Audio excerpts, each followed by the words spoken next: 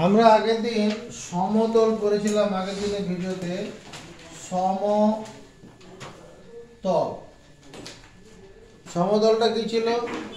যে তলের উপর অবস্থিত যে কোনো দুটি বিন্দুর সংযোগ সরলরেখাংশ ওই তলের উপর যদি থাকে, ওই সরলরেখাংশের প্রতিটি বিন্দু ওই তলের সঙ্গে থাকলে তাকে সমতল বলে। যেমন একটা মসৃণ টেবিলের উপরিভাগ সমতল, বা কোনো কাচের একটা প্লেট একটা কাচের একটা ব্লক রয়েছে, কাচের টেবিলের উপরিভাগটা সমতল। আজকে আমরা বলব সমান্তরাল সরলরেখা। সমান্তরাল সরলরেখা। সমান্তরাল সরলরেখা বা সমান্তরাল সরলরেখাংশ হতে পারে parallel straight lines. Parallel PARALLEL, parallel straight STRAIGHT, parallel straight lines LINES, parallel straight lines. ব্যাপারটা কিরকম দেখো, আগে লেখাটা বুঝি। কোন সমতলে অবস্থিত, কোন সমতলে অবস্থিত, সমতল না হলে হবে না, কোন সমতলে অবস্থিত দুটি সরল রেখা যদি কখনোই মিলিত না হয়, কোন সমতলে অবস্থিত দুটি সরল রেখা যদি কখনোই মিলিত না হয়, তবে সরল রেখা দুটিকে বলে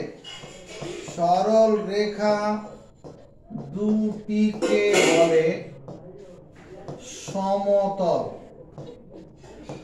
কোন সমতলে অবস্থিত দুটি সরল রেখা যদি কখনোই মিলিত না হয়, তবে সরল রেখা দুটিকে বলে সমতল।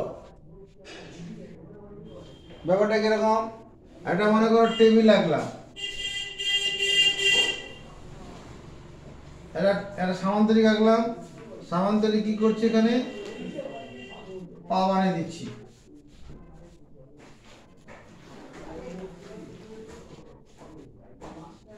একটা টেবিল হয়ে গেল। হ্যাঁ, এই টেবিলের উপরে যদি এরকম একটা লাইন থাকে আর এখানে আরেকটা এরকম লাইন থাকে, এই দুটো লাইন কখনো মিলবে? এই দুটো লাইন কি কখনো মিলবে? এরা পরস্পরের সমতল। সমান্তরাল সরলরেখার আরেকটা সংজ্ঞা দেওয়া যেতে পারে, যদি দুটি সরলরেখার মধ্যে, যদি দুটি সরলরেখার মধ্যবর্তী দূরত্ব, দুটি সরলরেখার মধ্যবর্তী দূরত্ব সর্বদা সমান থাকে, দুটো সরলরেখার মাঝখানে যে দূরত্বটা সবসময় যদি সমান থাকে, তবে সরল রেখা দুটিকে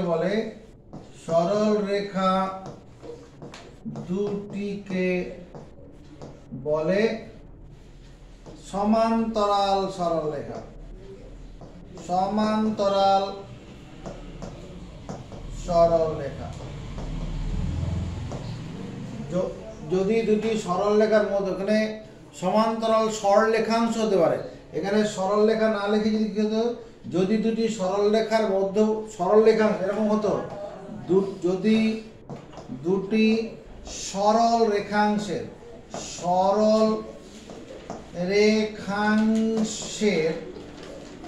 মধ্যবর্তী দূরত্ব, দুটি সরল রেখাংশের মধ্যবর্তী দূরত্ব সর্বদা সমান হয়, দুটি সরল রেখাংশের মধ্যবর্তী দূরত্ব সর্বদা সমান হয়, তবে সরল রেখাংশ দুটিকে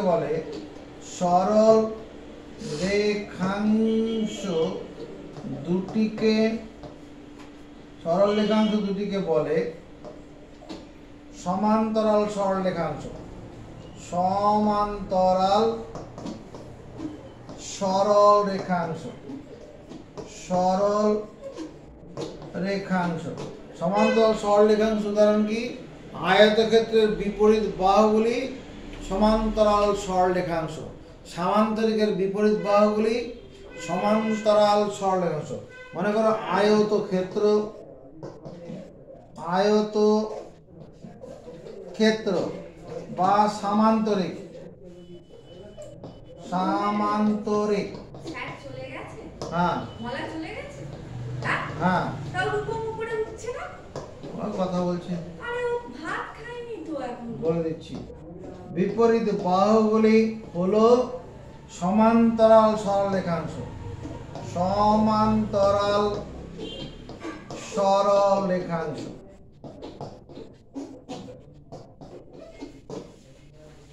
আয়তক্ষেত্র বা সামান্তরিকের বিপরীত বাহুগুলি কি? সমান্তরাল সরল রেখা। দুদিকে তীর চিহ্ন দেওয়া আছে, এই দুটো কি?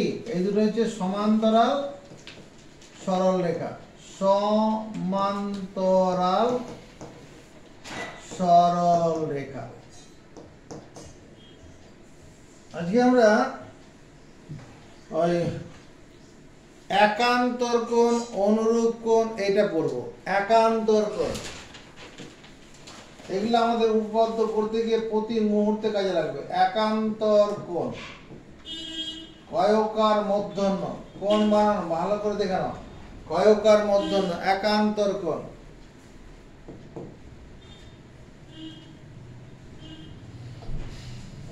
দুটি সরল রেখাংশকে, সরল রেখাংশকে, দুটি সরল রেখাংশকে অপর একটি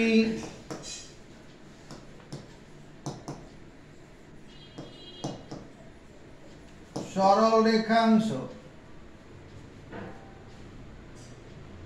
ছেদ করলে উৎপন্ন capital Z, CAPITAL, capital Z বা উল্টানো জেড আকৃতির, জেড আকৃতির কয়কার মূর্ধন্য, জেড আকৃতির কোণ দুটিকে বলে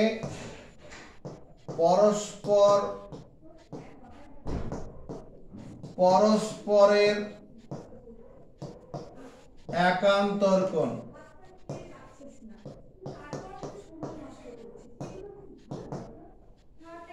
দুটি সরল রেখাংশকে অপর একটি সরল রেখাংশ ছেদ করলে উৎপন্ন ক্যাপিটাল জেড, এদিকে তাকাও, এই একটি সরল রেখাংশ হলো, আর নিচের দিকে মনে কর এইরকম একটা সরল রেখাংশ আছে, সমান্তরাল হতে হবে, নট নেসেসারি। তাহলে এই সরল রেখাংশটার নাম দিলাম মনে করো AB, আর এটার নাম দিলাম CD। এই দুটো সরল রেখাংশকে এইরকম একটা সরল রেখাংশ ছেদ করলো BC। তাহলে এটা ছেদ করলো, এটা ছেদক তো, এটা ছেদ করলো। তাহলে এই যে কোণ দুটো, এই কোণটা আর এই কোণটা দেখতে কেমন? ক্যাপিটাল জেড এর মতো, ইংরেজি বর্ণমালা ক্যাপিটাল জেড এর মতো না? এই কোণগুলোকে বলে একান্তর কোণ। পাশের চিত্রে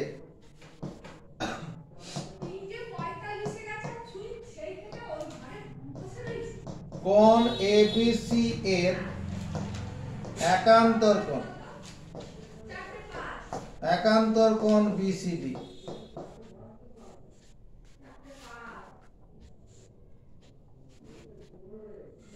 আবার উল্টানো জেড আকৃতির হলো সেটা একান্তর কোণ।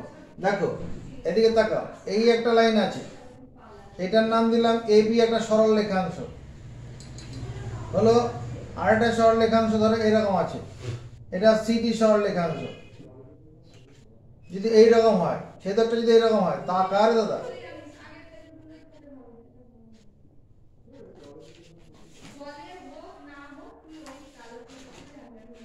এটা ছেদক করলাম, এই যে কোণ দুটো, এটা দেখতে কেমন? উল্টানো জেডের মতো না? এই দুটো কোণ দেখতে কেমন? উল্টানো জেড। বি এ ডি, মানে এই চিত্রে এখানে এবিসি নাম দে, অন্য নাম দে।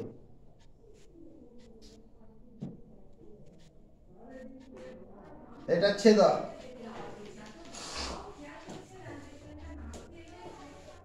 এটা ছেদক বা ভেদক। এটা মনে করো পি কিউ একটা সরলরেখাংশ, আর একটা হচ্ছে আর এস একটা সরলরেখাংশ। তাহলে এখানে এই চিত্রে কোণ কিউপিএস এর একান্তর কোণ, একান্তর কোণ কিউপিএস, এই কোণটার একান্তর কোণ কোনটা? নিচের দিকে এটা পিএসআর, একান্তর কোণ পিএসআর। কি স্যার বলছি এন এর মতো হতে পারে? হ্যাঁ, এন এন মানে ক্যাপিটাল এন। এইরকম দেখতে হবে। ক্যাপিটাল এনটা উল্টালে তো জেড হয়ে যাবে, এনটা উল্টালে পরে জেড হবে না। Sir N normally N N যেভাবে লিখি। আরে এন লেখ না তুই, এনটাকে এরকম লিখলে কি হবে? এই তো এন, হ্যাঁ এই কোণটা একান্তর কোণ হবে। এটার সঙ্গে এই কোণটা আর এই কোণটা এটা একান্তর কোণ হবে। আমাদের যখন আমরা কোনো জ্যামিতি উপপাদ্য করবো তখন এইরকম ছবিগুলো দেখতে পাবো, ওইরকম দেখতে পাবো না। ওটা কত জেডের মতো করে ঘুরালেই তো জেড হয়ে যাবে, উল্টানো জেড হয়ে যাবে। এই জিনিসটাকে আমি উল্টানো জেড বলতে পারবো না এনটাকে।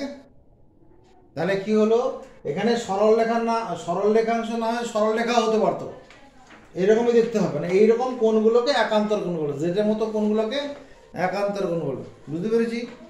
এবার হচ্ছে কি অনুরূপ কোণ। অনুরূপ কোণ কেমন দেখতে হয়? অনুরূপ কোণ দেখো, কোণ বানান কয়কার মধ্যম। এই একটি সরল রেখাংশ আছে, এই একটি সরল রেখাংশ আছে। এটা মনে করো এবি সরল রেখাংশ, এটা হচ্ছে সিডি সরল রেখাংশ। হলো, এই দুটো সরল রেখাংশকে এইরকম একটা সরল রেখাংশ ছেদ করলো, এটা ছেদক। এটা মনে করো পি কিউ, এটা ছেদক, এটা ছেদক, এই লাইনটার নাম ছেদক। মজা দিতে বলছি। তা দুটো সরল রেখাংশ ছেদ করার ফলে দেখো তো এই যে কোণটা আর এই কোণটা, এই দুটো কোণ দেখতে কেমন হলো? ইংরেজি বর্ণমালার কোন অক্ষরের মতো? Capital F. তাহলে আমি লিখবো এরকম, দুটি সরল রেখাংশকে, দুটি সরল রেখাংশকে অপর একটি সরল রেখাংশ ছেদ করলে, অপর একটি সরল রেখাংশ ছেদ করলে, দুটি সরল রেখাংশকে অপর একটি সরল রেখাংশ ছেদ করলে উৎপন্ন capital F, C A P I T A L, capital F বা উল্টানো এফ আকৃতির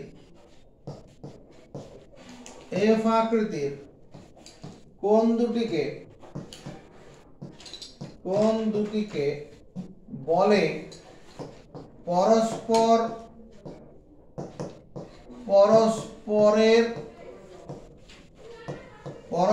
পরস্পরের অনুরূপ কোণ।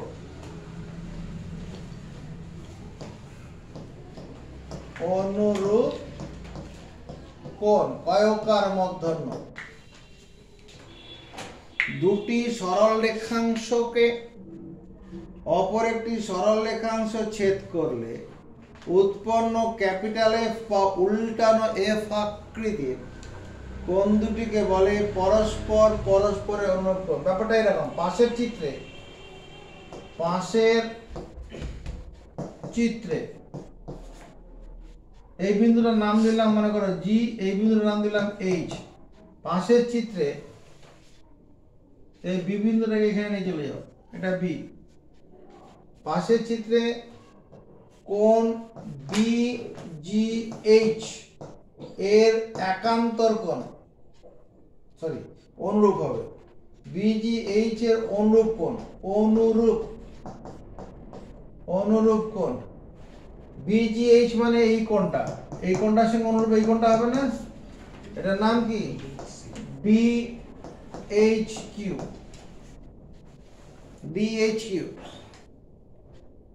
সমর্থন আছে? ভালো করে দেখে নাও, কোণ BGH এর অনুরূপ কোণ DHQ।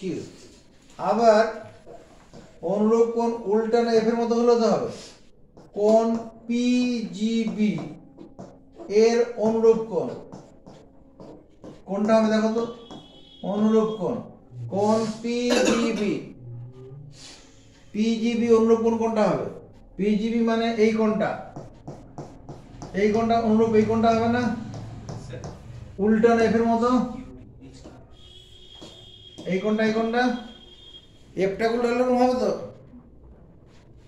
নাম কি GHD।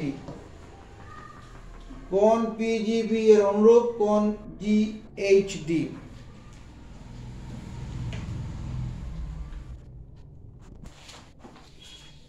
এবার একটা বিবৃতি মুখস্থ করব। বিবৃতি, আগের দিন কটা বিবৃতি হয়েছিল? তিনটে। এটা বিবৃতি নাম্বার 4। বিবৃতি হচ্ছে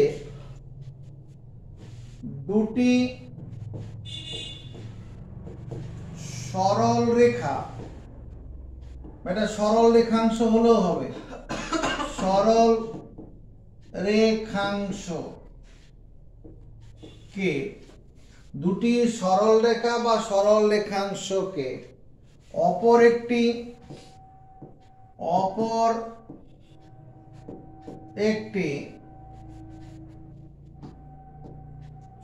সরল রেখা বা সরল রেখাংশ,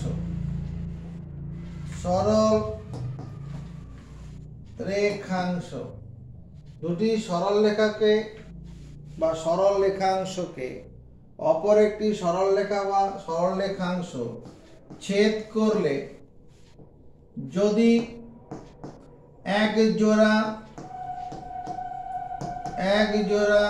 একান্তর কোণ কয়কার মধ্য নয়, এক জোড়া একান্তর কোণ সমান হয় তবে সরল রেখা দুটি বা ওই সরল রেখাংশ দুটি হবে সমান্তরাল।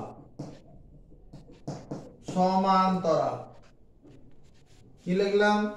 দুটি সরল রেখাকে বা সরল রেখাংশকে অপর একটি সরল রেখা ছেদ করলে যদি এক জোড়া একান্তর কোণ সমান হয় তবে সরল রেখা দুটি বা সরল রেখাংশ দুটি হবে সমান্তরাল দাঁড়ি। ব্যাপারটা কিরকম তাকাও, এই একটা সরল রেখা মানে এরকম দুদিকে আলাদা থাকবে, এরকম আঁকলাম, এই দুটো সরল রেখাকে সমান্তরাল দেখাচ্ছে। একটা জিনিস তাকাও, এটা যদি আমি ছেদক করি,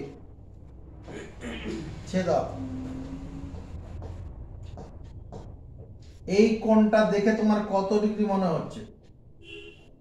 এই কোণটা দেখে মনে হয় খুব বেশি হলে 50 ডিগ্রি হবে। এই কোণটা দেখে কি তাই মনে হচ্ছে? বড় লাগছে না তার থেকে? এই কোণটা কম করে 70 ডিগ্রি হবে। একান্তর কোণ সমান নয়, একান্তর কোণ সমান না হওয়ার জন্য এই দুটো লাইন কি সমান্তরাল নয়, কিন্তু যদি এইরকম হতো, এই একটা লাইন এখানে টানলাম, সমান দূরত্ব বজায় রেখে আরেকটা লাইন নিচের দিকে টানলাম, সমান দূরত্ব, স্কেল পেন্সিলে কাজ হবে, একটা স্কেল বসিয়ে উপর দিক থেকে দাগ টানবো, নিচের দিক দিয়ে একটা দাগ টেনে দেবো স্কেল বসিয়ে। এবার দেখো, এটা যদি আমি ছেদক করে দিই, এটা ছেদক করলাম, এই কোণটা কত ডিগ্রি বলে মনে হচ্ছে? এই কোণটা যদি মনে করো 65 ডিগ্রি বলে মনে হয়, এই কোণটাও দেখো 65 ডিগ্রি হবে। তাহলে এই দুটো কি হবে? সমান্তরাল। একান্তর কোণ সমান, হ্যাঁ, জেড আকৃতির কোণ।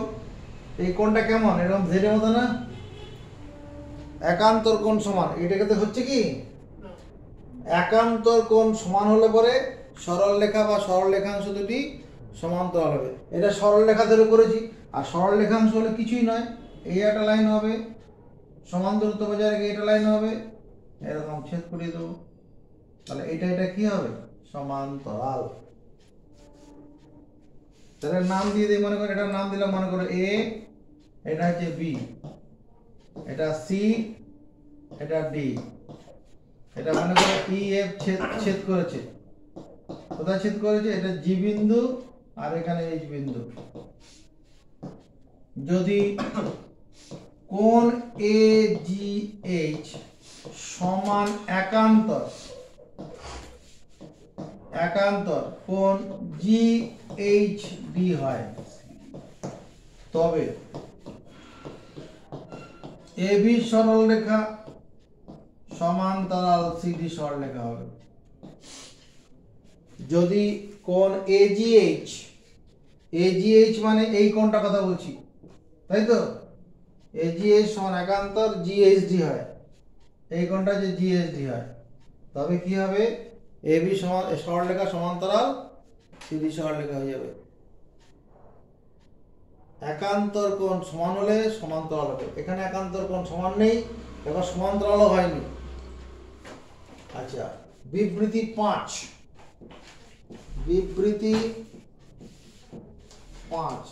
কি? দুটি সরল রেখাকে, সরল রেখাংশ লিখলেও হবে, দুটি সরল রেখাকে অপর একটি সরল রেখা ছেদ করলে,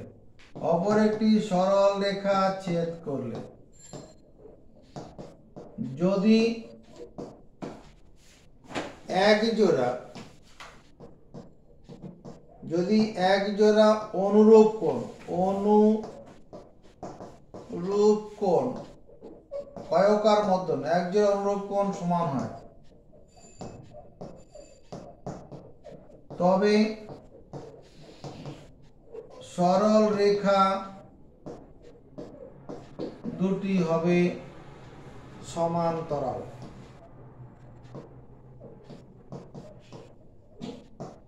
দুটি সরল রেখাকে অপর একটি সরল রেখা ছেদ করলে যদি এক জোড়া অনুরূপ কোণ সমান হয়, তবে সরল রেখা দুটি হবে সমান্তরাল। এই উপরের ছবির মতো দেখো, এই একটা লাইন টানলাম, এক সমান দূরত্ব বজায় রেখে আরেকটা লাইন নিচের দিকে টানলাম। তুমি কি করবে? স্কেল বসাবে, হ্যাঁ, 6 ইঞ্চি স্কেল আর 12 ইঞ্চি স্কেল যাই হোক, উপরের দিক দিয়ে দাগ টানবে, নিচের দিক দিয়ে আরেকটা দাগটা সমান্তরাল হয়ে যাবে। এটা যে ছেদক করলাম, এটা ই এফ ছেদক, এটা এবি একটা সরল রেখা, এটা সিডি একটা সরল রেখা, কোথায় ছেদ করেছে? জিএইচ বিন্দুতে। তাহলে এই দেখো তো, এই কোণটা আর এই কোণটা, এই দুটো কোণ কি? এফ আকৃতির কোণ। এই এফ আকৃতির কোণ ধরে কি দেখে চোখের আন্দাজে কি মনে হচ্ছে? সমান মনে হচ্ছে না? এই কোণটা যদি মনে করো 110 ডিগ্রি হয়, এই কোণটা তো 110 ডিগ্রি হবে, বা 120 হলে এটাও 120 ডিগ্রি, ওরকমই দেখাচ্ছে। যদি কি হয়, যদি কোণ বিজিএইচ এই কোণটা সমান অনুরূপ কোণ ডিএইচএফ হয়,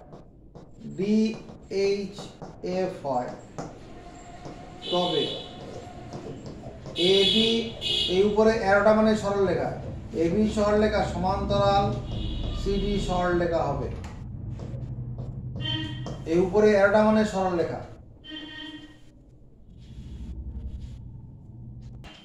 আচ্ছা, পরের যে বিবৃতিটা আমরা মনে রাখবো কি, বহিঃকোণ কাকে বলে একটু শুনি। বহিঃকোণ, বহিঃকোণ কয়কার মূর্ধন্য। বহিঃকোণ হচ্ছে ত্রিভুজের কোন একটি বাহুকে বর্ধিত করলে, কোন একটি বাহুকে,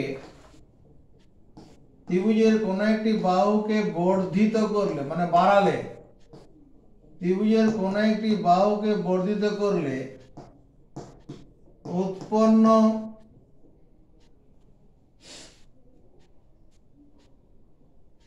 কোন একটি বাহুকে বর্ধিত করলে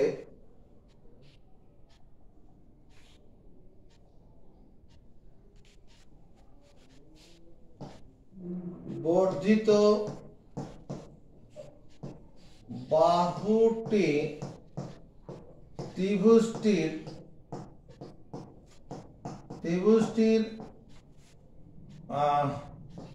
সন্নিহিত মানে লাগোয়া সন্নিহিত বাহুর সঙ্গে যে কোণ উৎপন্ন করে, কয়কার মূর্ধন্য উৎপন্ন করে, তাকে বলে বহিঃকোণ। কয়কার মূর্ধন্য কি লিখেছি, ত্রিভুজের কোন একটি বাহুকে বর্ধিত করলে, এদিকে তাকাও, এটা মনে করো ত্রিভুজ, তিনটি সরলরেখাংশ দ্বারা বদ্ধ চিত্র, এ বি সি একটা ত্রিভুজ। ত্রিভুজের কোন একটি বাহুকে, বিসি বাহুকে যদি বাড়িয়ে দেই, ডি পর্যন্ত বাড়ালাম, ত্রিভুজের কোন একটি বাহুকে বর্ধিত করলে বর্ধিত বাহুটি যেটা বাড়িয়েছি ত্রিভুজটির সন্নিহিত বাহুর সঙ্গে, সন্নিহিত মানে বর্ধিত বাহুটি, এটা হচ্ছে বর্ধিত বাহু, এই বাহুটার কি বর্ধিত বাহু, বর্ধিত বাহু। তো আমি বিসি বাহুকে বাড়িয়েছি, সন্নিহিত বাহু, সন্নিহিত মানে লাগোয়া, এই যে বাহুটা এটা সন্নিহিত বাহু, সন্নিহিত বাহু, এই বাহুটা, এই যে কোণটা, এই কোণটার নাম হচ্ছে বহিঃকোণ। অর্থাৎ সোজা কথা, ত্রিভুজের কোন একটা বাহুকে বাড়ালে যে কোণটা তৈরি হয় তাকে বহিঃকোণ বলে। সহজ কথা কি বলবো, ত্রিভুজের কোন একটি বাহুকে বর্ধিত করলে যে কোণ উৎপন্ন হয় তাকেই বহিঃকোণ বলে, ওটাই বলো। ত্রিভুজের কোন একটি বাহুকে বর্ধিত করলে, ত্রিভুজের কোন একটি বাহুকে বর্ধিত করলে, ত্রিভুজের কোন একটি বাহুকে বর্ধিত করলে, ত্রিভুজের কোন একটি বাহুকে বর্ধিত করলে যে কোণ উৎপন্ন হয়, কয়কার মূর্ধন্য কোণ উৎপন্ন হয়, তাকে বলে বহিঃকোণ। বহিঃকোণ এর অপর নাম হচ্ছে বা বহিস্থ কোণ। বহিস্থ কোণ কয়কার মূর্ধন্য বহিস্থ বানাতে কেন, ত্রিভুজের কোন একটি বাহুকে বর্ধিত করলে যে কোণ উৎপন্ন তাকে বলে বহিস্থ কোণ বা বহিঃকোণ। যেটা বিবৃতি পড়ব, বিবৃতি 5 না 6, বিবৃতি 6 হচ্ছে ত্রিভুজের কোন একটি বাহুকে বর্ধিত করলে, কোন একটি বাহুকে, ত্রিভুজের কোন একটি, এটা মূর্ধন্য না দন্তন্য, ত্রিভুজের কোন একটি বাহুকে বর্ধিত করলে উৎপন্ন বহিস্থ কোণ, বহিস্থ কোণের মান, উৎপন্ন বহিস্থ কোণের মান বিপরীত অন্তস্থ বিপরীত অন্তস্থ কোণদ্বয়ের সমষ্টির সমান। সমষ্টির সমান ব্যাপারটা বুঝি। বহিস্থ কোণ এসিডি, এই যে কোণটা আছে এটা বহিস্থ কোণ। বহিস্থ কোণ বিপরীত অন্তস্থ। বিপরীত অন্তস্থ বলতে এই কোণটা আর এই কোণটাকে বোঝায়। এই কোণ দুটো হচ্ছে বিপরীত অন্তস্থ কোণ। এটা হচ্ছে কাছের আর এটা হচ্ছে বিপরীত দূরের অন্তস্থ কোণ। এই কোণটা সমান কি হবে?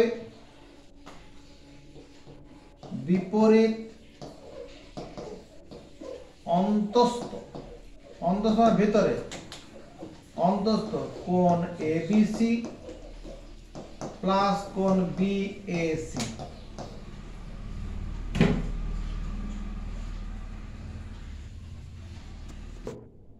ত্রিভুজের তিন বিবৃতি 6 7 বিবৃতি 7। ত্রিভুজের কোন তিনটির সমষ্টি কয়কার মূর্ধন্য? কোন তিনটির সমষ্টি? ত্রিভুজের কোন তিনটি সমষ্টি 180 ডিগ্রি বা 2 সমকোণ।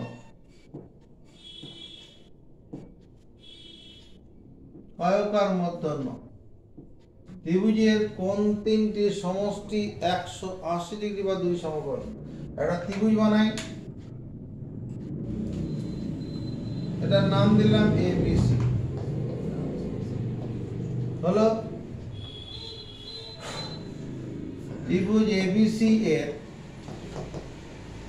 এই কোণটাকে বুঝাবো কি করে?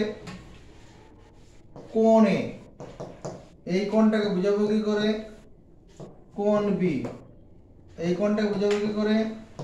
কোণ সি সমান 180 ডিগ্রি। এইভাবে লিখলে হবে। বা এই বি কোণটা বোঝানোর জন্য এরকম ভাবে লেখা হয় বিএসি। উপরেরটাও ঠিক নিচেরটাও ঠিক। এই কোণটা বোঝাবো কি করে? কোণ এবিসি আর কোণ এসিডি সমান 180 ডিগ্রি। ত্রিভুজের তিন কোণটার সমষ্টি 180 ডিগ্রি। এবার দেখো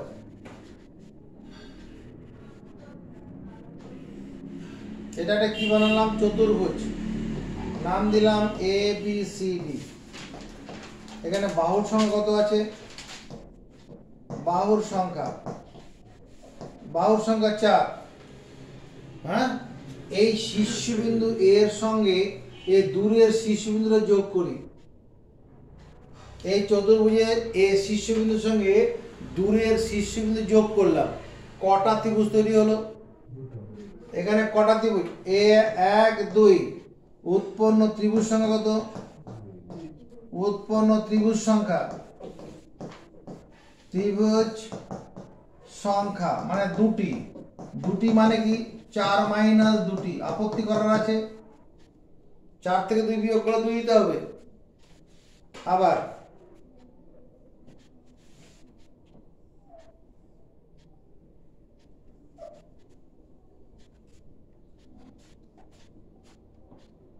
পঞ্চভুজ করছি।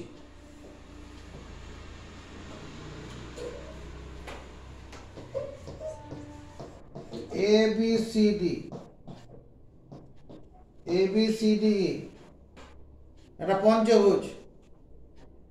এবার এই পঞ্চভুজ এখানে বাহুর সংখ্যা কত আছে?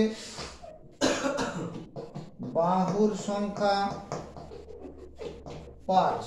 এবার এই এ শীর্ষবিন্দুর সঙ্গে দূরের শীর্ষবিন্দু যোগ করি। দূরের সি যোগ করলাম আর ডি। আর কিছু করা যাবে?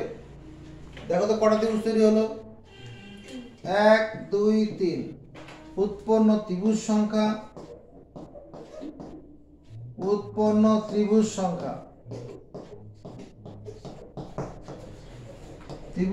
হচ্ছে 3টি বা 5 মাইনাস 2টি। এটা লিখলেও তো হবে। 5 থেকে 2 বিয়োগ করলে 3ই হয়। 5 থেকে 2 বিয়োগ করলে মানে 5টা এখানে বাহু সংখ্যা, এখানে 4টা কি বাহু সংখ্যা। এবার আমি একটা ষড়ভুজ করছি, দোচালা। এবার এখান থেকে দেওয়াল নামালাম, বাহুগুলো সমান মাপের হতে হবে, নট নেসেসারি। এরকম একটা ষড়ভুজ হলো কিনা, ষড়ভুজ নাম দিলাম A B C D E F. এই যে ষড়ভুজটা করা হলো, দেখো তো এই এখানে ষড়ভুজ কটা বাহু আছে? ষড়ভুজ বাহু সংখ্যা কত? বাহুর সংখ্যা 6। এই এ বিন্দুর সঙ্গে দূরের শীর্ষবিন্দুগুলো যোগ করি, কটা ত্রিভুজ হলো? 1 2 3 4। উৎপন্ন ত্রিভুজ সংখ্যা কত? উৎপন্ন ত্রিভুজ সংখ্যা 4টি। 4টি মানে 6 - 2টি লিখলে দোষ হবে? তার মানে যদি কোনো বহুভুজের 10টা বাহু থাকে, তার ভিতরে কটা ত্রিভুজ হবে? 10 - 2টি। তাহলে যদি n সংখ্যক বাহুযুক্ত কোনো বহুভুজ থাকে, তার কোনো একটি কৌণিক বিন্দুর সঙ্গে দূরের কৌণিক বিন্দুগুলো যোগ করলে কটা ত্রিভুজ হবে? n - 2 হবে, তাই তো দাঁড়াচ্ছে। তাহলে বাহু সংখ্যা যদি n হয়, তার কোন একটি কৌণিক বিন্দুর সঙ্গে দূরের কৌণিক বিন্দুগুলো যোগ করলে উৎপন্ন ত্রিভুজ হবে কতগুলো? n - 2টি।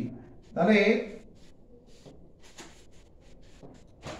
n সংখ্যক বাহুযুক্ত বহুভুজের n সংখ্যক বাহুযুক্ত বহুভুজের n সংখ্যক বাহুযুক্ত বহুভুজের কোন একটি শীর্ষবিন্দুর সঙ্গে কোনো একটি শীর্ষ বিন্দুর সঙ্গে দূরের শীর্ষবিন্দুগুলি যোগ করলে, দূরের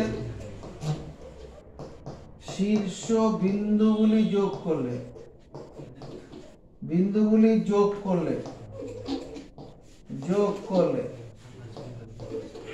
উৎপন্ন ত্রিভুজ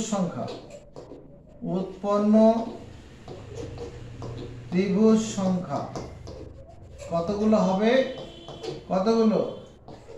n - 2টি। n সংখ্যক বাহুযুক্ত বহুভুজের কোন একটি শীর্ষবিন্দুর সঙ্গে দূরের শীর্ষবিন্দুগুলি যোগ করলে উৎপন্ন ত্রিভুজ সংখ্যা হবে কত? n - 2টি। তোমাদের প্রশ্ন, বহুভুজ কাকে বলে সেটাই তো জানলাম না। বহুভুজ অনেকগুলি সরল রেখাংশ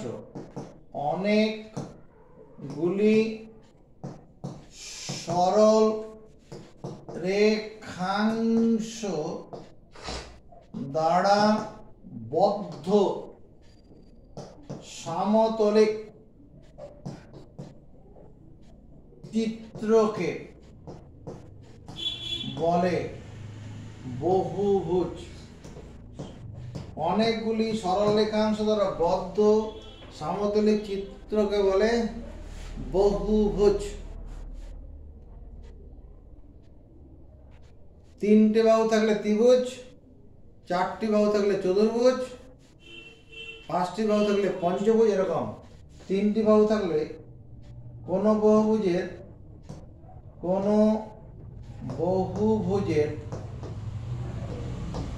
বাহু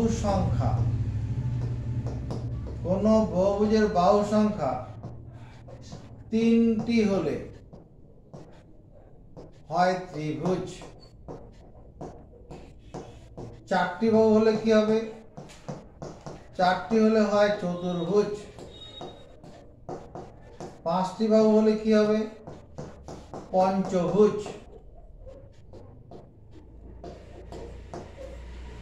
6টা বাহু হলে ষড়ভুজ। 7টা বাহু হলে সপ্তভুজ।